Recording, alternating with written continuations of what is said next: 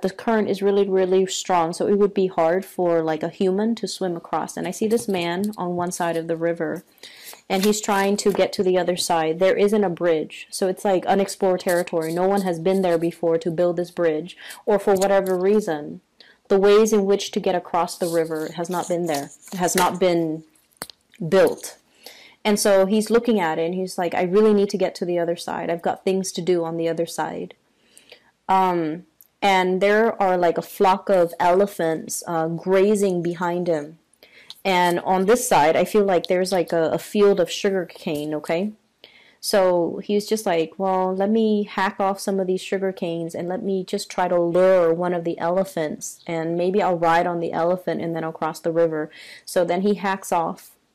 He has a little knife thing, and he hacks off some of the sugarcane stalks, goes over to the elephant, and it loves sugarcane for whatever reason. It loves sugarcane, so it follows him. He got a really big elephant. He got on it, and he starts to feed it, and so he leads it forward into the water, and it's not afraid of the water because, you know, it's really heavy, so the current doesn't phase it at all. So eventually it crosses the river with the man on its back.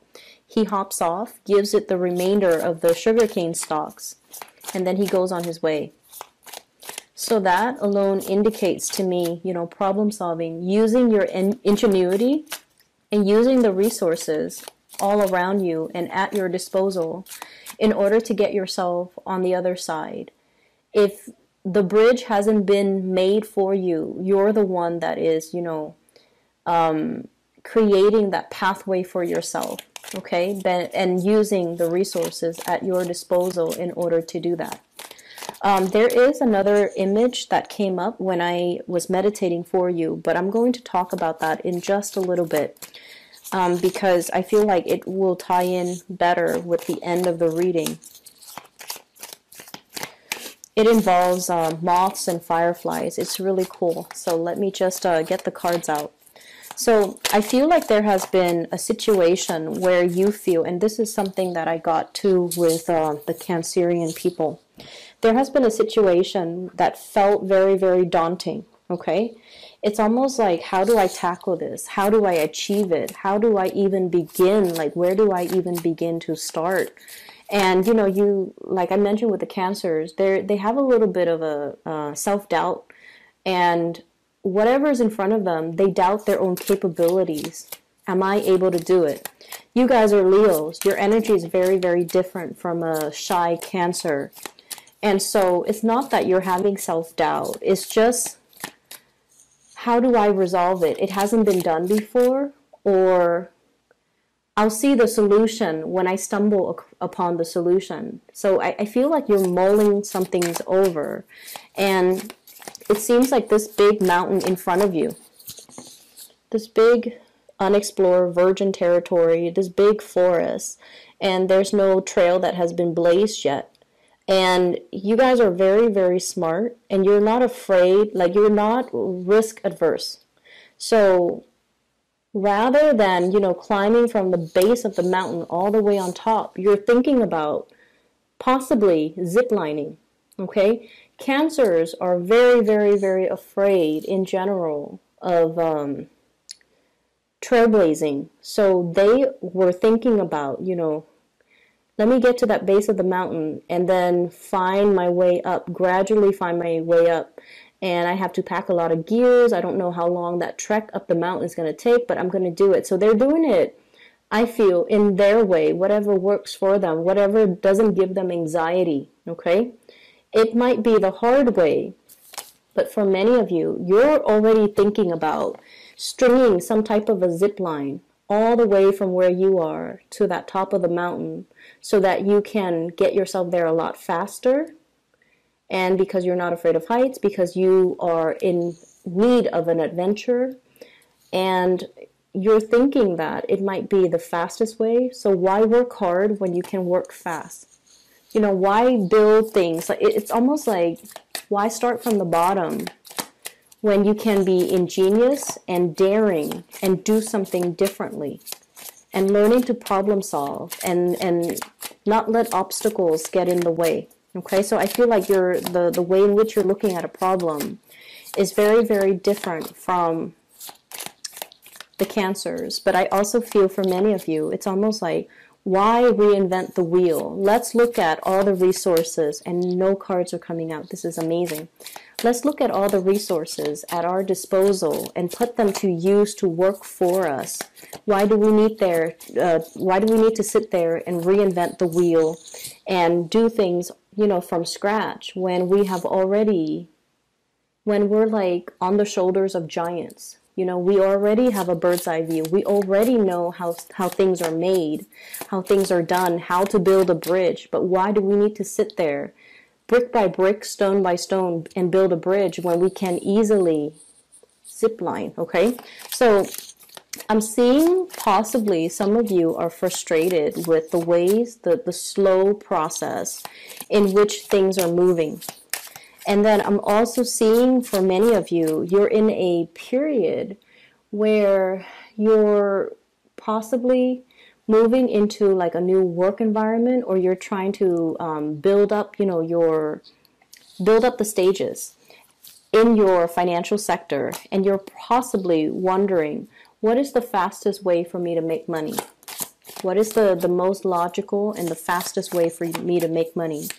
So I do see this ivory tower type of an energy. Many of you might be in school. Many of you could potentially be going through school, learning something very, very technical. And you're at the end stages of it, where you're taking everything that you're learning and you're applying it in the real world, okay? This ivory tower approach.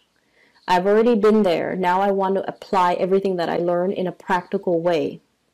And you know how a lot of the times entry-level positions, they don't start out with, a very extravagant pay scale, right? Like it takes a while for us to like start at the bottom and be like entry-level, and then move up gradually and be like a junior executive or a junior something.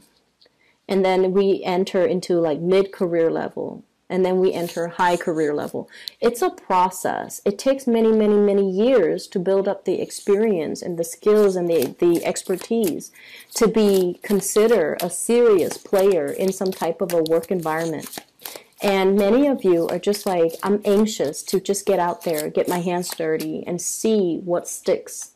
Or I'm anxious to just get out there and make my mark on the world, because Leo, it's all about what you're capable of doing, and all about what type of like, how to kind of expand your energy into a specific environment. So I feel many of you are thinking about that. And if you are kind of like already at the apex of some type of a career situation, you're contemplating, where do I go from here? Where do I go next? Many of you might be pulled towards a different career path, and you're contemplating, you're comfortable here. Financially, you're very, very like sitting pretty. You're in a really good space. And this is the Queen of Pentacles. And what I see with this is somebody that just generates money. She doesn't need to lift a finger. She probably has people getting her coffee. She probably has people, like a secretary that does her mail outs, that does all of her tasks, all of her errands. So she sits in an office and she just generates money just by being there. So I feel like you're already sitting pretty in a really good career, in a really, really good job. And you're contemplating as well. Yes, I'm comfortable here, but in 2 years' time, I might be bored. And I'm looking for the next adventure. And if I were to shift into a new work environment, potentially, do I have to start building from the bottom? If yes, is there a faster way for me to do it? So I feel like you're researching. The Hermit is shining light on the situation. This is usually investigation, doing some digging, doing some research, doing something where you're like finding out other options, finding out what's available to you, possibly even job searches, or even, searching for a home, searching for a new location, something. And I feel like you want to cut out the middleman. You don't want to start from the bottom. You want something that's already prepared or pre-made where you can just slip in and be comfortable. So I see for many of you, there's this element coming in where you're heavily contemplating and talking about and churning things over in your mind. What's the next step? What is the next 2 years going to look like? And how do I get there the fastest, okay? I'm seeing, this 2 energy, like choosing options. And I feel for many of you, this could be in a even a love situation too. We have an air sign, an Aquarius, a Gemini, or a Libra. And the relationship with this person seems a little bit challenging, okay? It seems like it's an uphill battle or an uphill climb. And then I also feel an earth sign, Taurus, Virgo, Capricorn. They're definitely very loving, very nurturing, very financially stable. Both signs are very independent as well.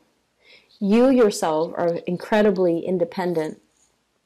And so there is a sense here about wanting to have somebody exclusively to ourselves.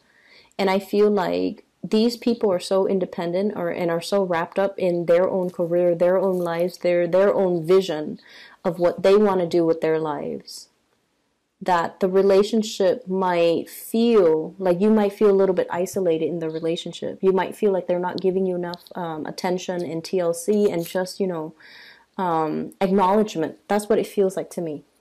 And then I'm also seeing as well, one job is a little bit more like research oriented, where you're kind of like by yourself doing your own thing. It seems exciting. And then another job is like more of a corporate type of a job situation where you're managing people. You're possibly very detached from the hands-on operation of the work. And then the other job is you're in the field. You're very hands-on.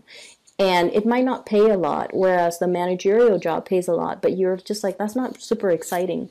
So you're contemplating, do I forego the financial promise, or do I want to choose the job that is a little bit more exciting, okay?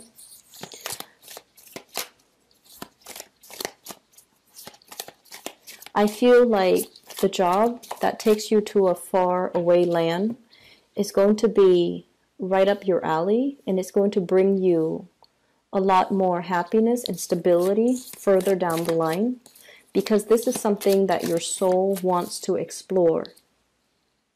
Okay?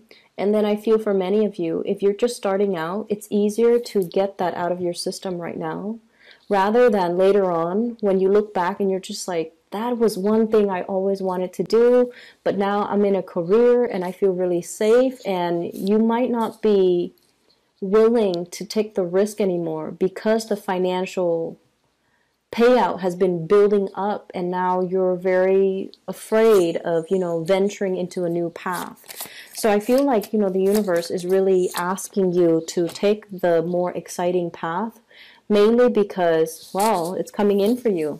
This horse is riding in and she's like undecided.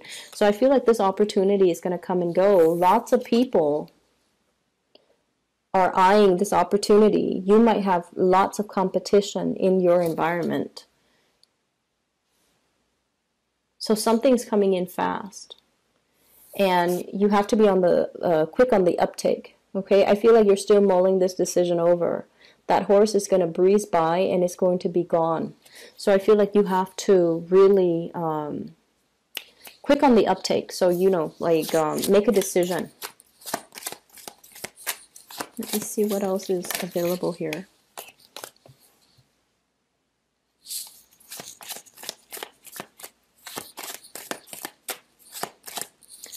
Yeah, I feel like, this new exciting path, it might requires like a major overhaul of your life. So picking up all of your belongings and relocating in a new city, in a new country, in a new continent, in a foreign environment even. So it seems like it's a major overhaul of your lifestyle, and it's not a decision that you make lightly. So we're moving from the 5, inner conflicts, trying to decide which way to go, okay, to a 10, where you have already made the decision. And I feel I feel like you're on the right path. I don't feel that you need to worry here.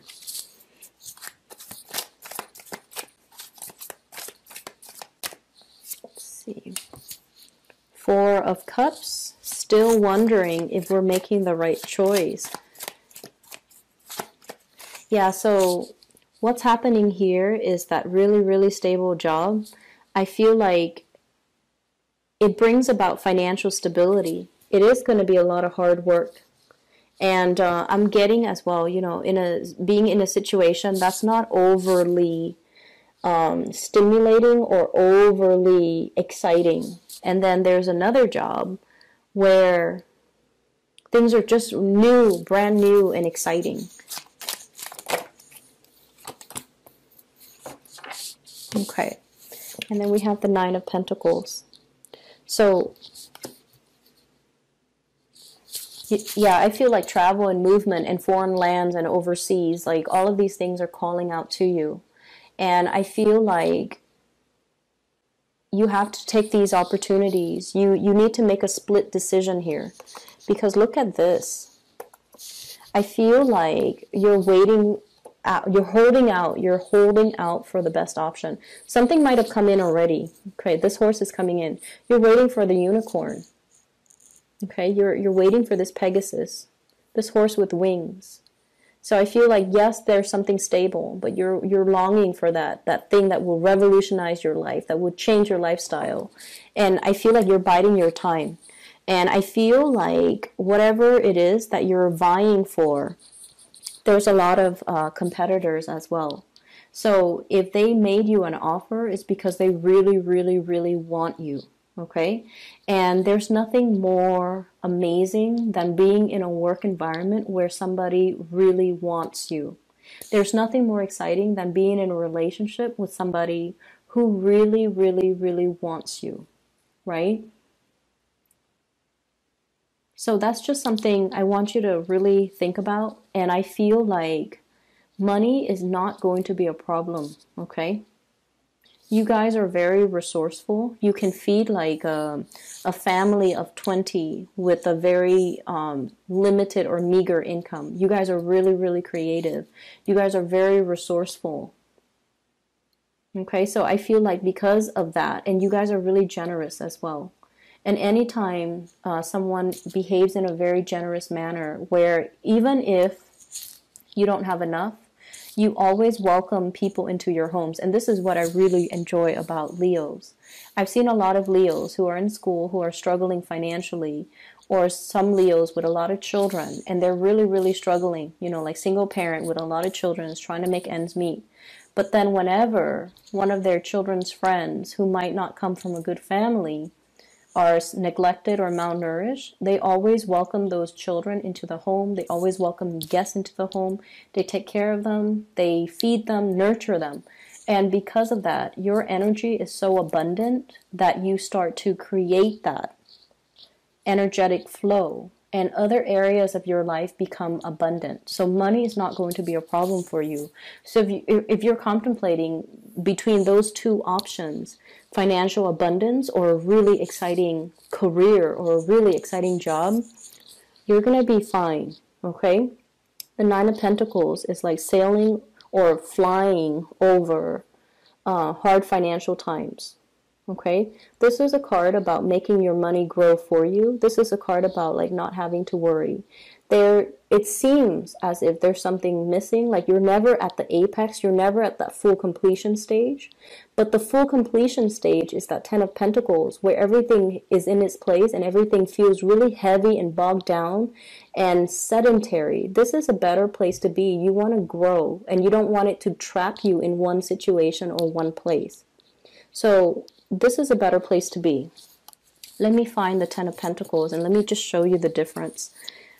Okay, here it is. So Ten of Pentacles, lots of people, house, responsibilities, everything is very sedentary, right? Whereas this situation, it grows organically, it flows out, it nourishes everything.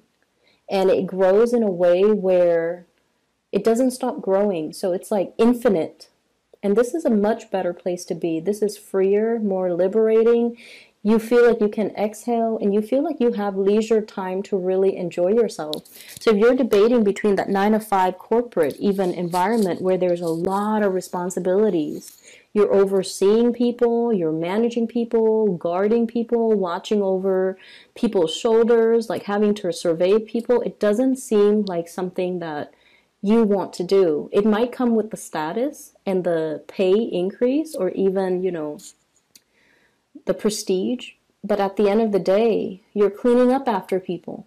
Okay, you're cleaning up after people have done their harvest, and that doesn't seem like something I feel would be suitable for you. Whereas in this stage, you have more leisure time, so it could even be potentially, getting rid of this 9 to 5 and then doing something where you're self-employed and it's going to explode. It's going to take off. Or even cutting back your hours, like working part-time where you have more time for leisure activities. And that's great too. There's nothing wrong with that.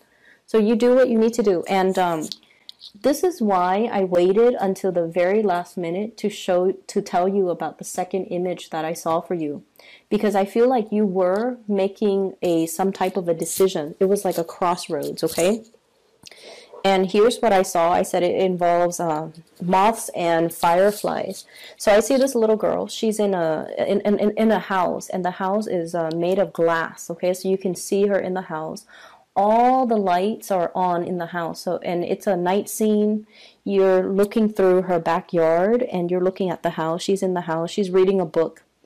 And all the lights are on in the room, in her house, and it's dark outside. So it seems like almost like her house is like a lantern because it's made of glass, and then everything else outside is really dark. And she's reading, and all these moths start flying in. And so the first one comes in, she takes it out and releases it into the wild. And then all the more moths come in, and every time it comes in, it distracts her from her book. And so she takes it out and then she releases it back into the woods or into the backyard. And then it keeps happening. She's just like, oh, I'm never going to be able to read. So she puts her book down and she's like, might as well go outside. So she takes the last few moths outside. And then when she comes outside, the whole backyard is like lit up with fireflies. So when I saw this, I was thinking, the moths are drawn to a flame, right? Like they're drawn to light. And I feel like whatever is happening, you're drawing in a lot of abundance. You're sending out good energies and you're drawing it all in. And so you will never be in a space where you're lacking in any capacity, okay? So that's just a reassurance for you guys. Whatever decision that you make, you will never be in a space of financial lack. So it's really important for you to keep that in mind and make decisions that you feel stirs your heart. Because with Leos, with any fixed signs, when you do things to the best of your capabilities. That's just the nature of a fixed sign. Also Virgos too. But fixed signs don't give up. Failure is not an option for a fixed sign. So if you know yourself to be like that, why would you invest your time and your energy and your resources into something that your heart is not 100% in, right? That's just common sense. And that's just authentically, that's you. You put 100% in something. So you need to make sure that something is completely, thoroughly, and 100% in alignment with what your heart desires, okay? And so these fireflies communicate through the lights that they emit, okay? They communicate with each other. And what I feel is I'm seeing tropics, I'm seeing humidity, I'm seeing something that is really appealing, or like it feels very magical. It feels magical. So I feel like that's something that might pull you towards. So if you're thinking about, living in a temperate area or more in the tropics, I feel like the more humid, more tropical climate might be better for you. And then I'm also seeing, fireflies. They emit light in a very dark environment. So I feel that your guides are definitely pulling you away from something, from a place of safety, even from a place where it might be you're reading that book, like might be a more academic environment, paper pushing even, and going into a place where you can explore a little bit more, a place that's more childlike, that's more fun, that's more exciting. So that's just something I want you to keep in mind as you make these decisions for the month of March. Things are looking very, very good, okay? You're working really hard. I feel like a financial burden, okay? So you might feel like you have to carry the financial burden in a relationship, in a household, in a situation, keeping things running. You might feel like you have to catch up to somebody's financial situation as well. Okay, you're quite independent. You don't want to have to rely on a partner for financial resources. You want to match your partner. And I feel like it takes a little bit out of you if you have to ask your spouse, can I buy this? Or, when you're not able to even tell your kids, I can't afford to buy that for you, it hurts. So I feel like there's some like a little bit of a chip on your shoulder when it comes to, I want to be making money very, very fast. But at